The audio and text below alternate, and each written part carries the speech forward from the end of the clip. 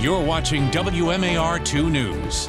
I'm Megan Knight with your WMAR 2 News update. Teachers, parents, and even students came out to rally in Harford County last night protesting proposed spending cuts to public schools. The budget proposal from County Executive Bob Castle calls for a $19.5 million cut to education. The school system says this is the first time a county executive has ever given less money to the district. Without the money, we're unable to provide for our students. I'm a special educator. She's a music teacher. We both have programs that need to be funded in order to help our kids.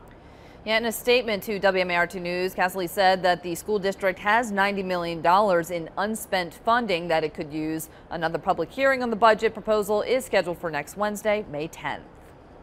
Mission Barbecue is getting ready to celebrate Armed Forces Week, which starts on May 15th. Each military branch will get its own specific day that week to be honored, and active duty service members and veterans can get a free sandwich on their designated day. Then on May 20th, Armed Forces Day, all service members will get a special lunch at each Mission Barbecue location from 11 a.m. to 2 p.m.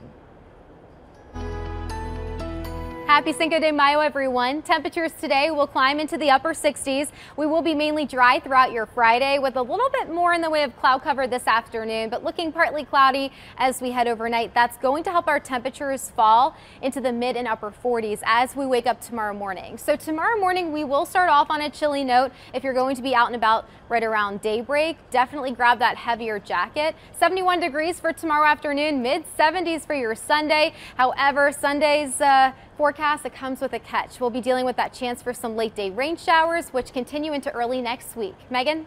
Stevie, thank you. And stay with WMAR2news.com for updates to stories throughout the day. And for your news and weather while you're on the go, download our app. Thanks for watching. I'm Megan Knight.